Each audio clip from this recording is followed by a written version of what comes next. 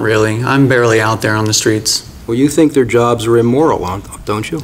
Oh yes, it's very wrong to threaten people with the stealing of their cars if they don't pay this arbitrary demand. And so, you know, when they testified earlier to being afraid on the streets and being anxious about wherever the Robin Hooders might be, well, it's like a little taste of their own medicine in that case, because the people of Keene are always afraid of where they are. I mean, don't people think about the people who are getting the tickets? That's why I'm out there. I want to help those people and stop them from getting tickets. I'd move to strike the remainder of that answer, Judge, is not responsive. No, I would object to the moving strike on the grounds that it is certainly responsive to the type of question that is where you're asking someone about their ideology, where it's not responsive to a yes or no. But you know, I'd also like to raise a broader point. I don't want to call it an objection. Could we approach the bench for this? Yes, that needs to be good.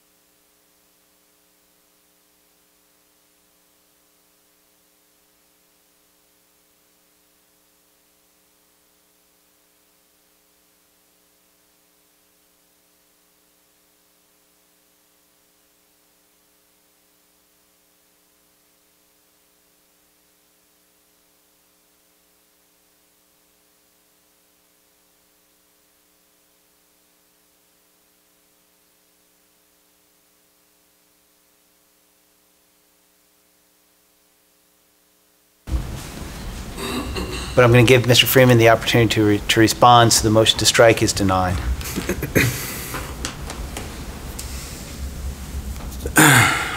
The most effective way for you is to be about 15 feet or so in front of a PEO, Linda or Jane, maybe 10 feet. Isn't that the most effective way? No, actually it would be more effective if I knew they weren't going to play games and try to change directions. I could be more than that further away. But yes, as of the current status, being about 15 feet is the most effective because they can always change directions. If they were going to go on a predetermined path, then I could be further away from them. You said that back 2 years ago, and you say it today, correct? That's correct. Thank you.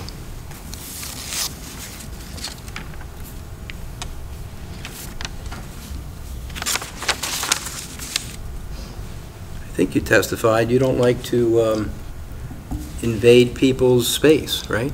Yeah, I have no interest in invading personal space. That's not invading space? She's got plenty of space. Okay, Mr. Freeman, you have to let Attorney Bauer finish the question. Sorry, I thought he asked it. No problem.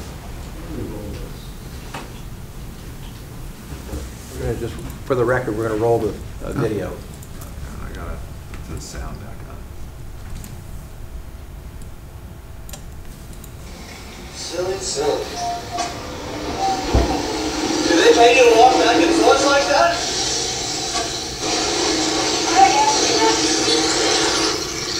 Well, I appreciate you asking, but you're a government official, so you're subject to being talked to. Part of the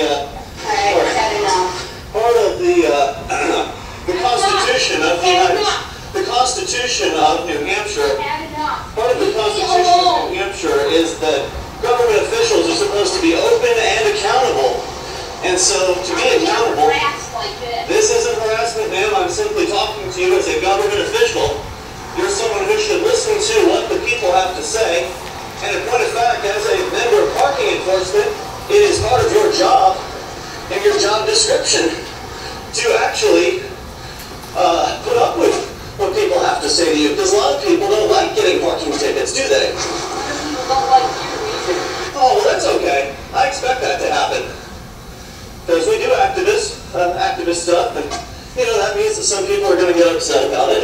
Do you think that her bosses will be happy to pay her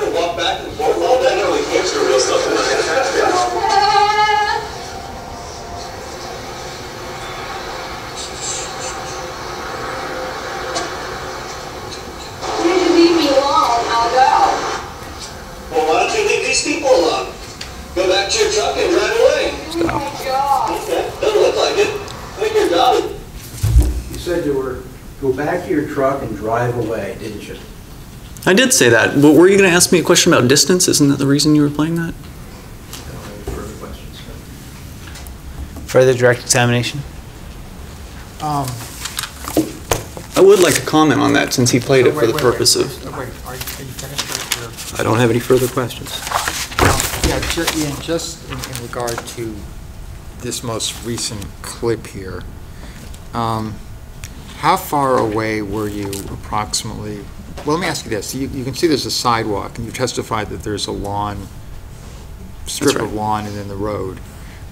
When you're taking these videos, are you on the sidewalk or on the lawn? I'm on the lawn, and further, when we watched that video just now, you saw that at one point she was closer to the fence in the beginning of the video, so on the other side of the sidewalk from me where I was on the grass. At one point, two females jogged by between us on the sidewalk. So there's enough room, you know, even if you thought I was still on the sidewalk, and I wasn't at any point until I got off the grassy area later on in the video, two females jog by, and then after that, Linda gets closer to me. She closes the gap, so obviously she wasn't too uncomfortable. Now, she does walk back and forth, essentially, correct? Multiple times. At any point during this video, does she ever back away from you? If anything, she got closer to me, as I just pointed out. And at any point in terms of, again, just your Robin Hooding activity since October 2013, has either of the parking enforcement officers ever asked you to back away from them in terms of physical space? No, I've never had that happen. I have no further questions. John. Further cross-examination? You've hemmed her against the fence, haven't you? No, sir. There's a fence in this video, in this still, at, what is the number? At 218. You've hemmed her against the fence, haven't you? No, absolutely not. You're not plugging any meters here, are you? That's correct. The meters are behind me, so I'm protecting them by virtue. You're not blogging here, are you? I did blog this video later in the day, as a matter of fact. You're not you're not trying to shut down the government here, are you? Of course not. At this point, I'm just questioning a government agent. Right. You're taunting her, aren't you? No, absolutely not. You're harassing her, aren't you? No, sir. It is not harassing to ask an agent questions. And there's no reason for you to be within that proximity, but to be bothersome. If you consider asking someone questions as per the 8th Amendment to the New Hampshire Constitution, that a government agent must be open and accountable, if you consider that bothersome, then that's certainly your opinion, sir, but I consider it my right to inquire of government officials. And if I'm going to inquire of a government official, I need to be within listening distance so I don't have to shout at them. And I was not in any way in her personal space, as was seen by two women side by side jogging between us. From your point of view, were you bothersome to Lynn during her job hours? That would be a question to ask Lynn. I'm asking you. I don't know what Lynn would say, but I would presume she would say that she was bothered by that. She certainly acted that way. Nothing further. Thank you. You may step down, Mr. Freeman. Any additional witnesses for the defense? Well, I should ask counsel to approach. Would you like a 2-minute break? That's why I know that it was for the purpose that we talked about earlier. I'll take a short recess and then we'll